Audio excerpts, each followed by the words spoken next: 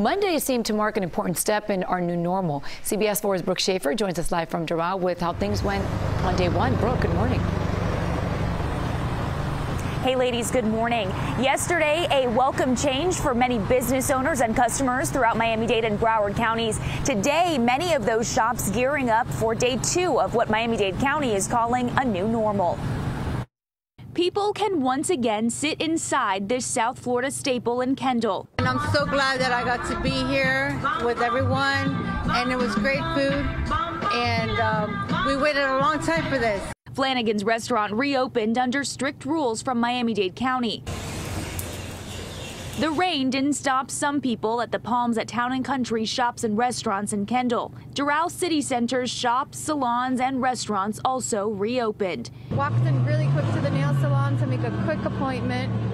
They did tell me that they aren't even taking walk-ins, which is good. You can only make an appointment over the phone. In South Miami's entertainment district, people were sitting at tables outside of popular Deli Lane Cafe. The city allows owners to use a bigger area to space out tables, and the city is attracting customers with free curbside parking.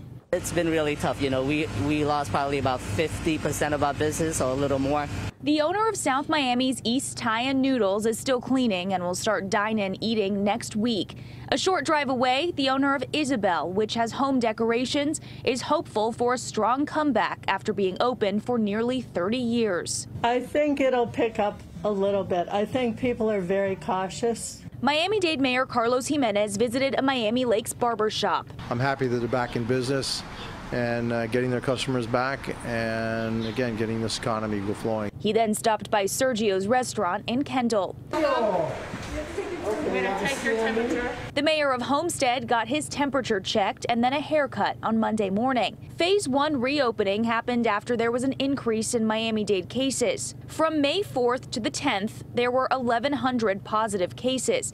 The following week, 1,700 people tested positive, and roughly 350 more people were tested during that week compared to the one before. The spread is still on the minds of many. I think it's great to be able to get out, but still being cognizant of the virus and everything. Now, not every city in Miami-Dade County started that phase 1 reopening yesterday. Miami, Hialeah, Miami Gardens, Miami Beach, and Coral Gables are taking a bit of a slower approach. They will start reopenings tomorrow and into next week. I'm live in Doral. Brooke Shafer, CBS 4 this morning.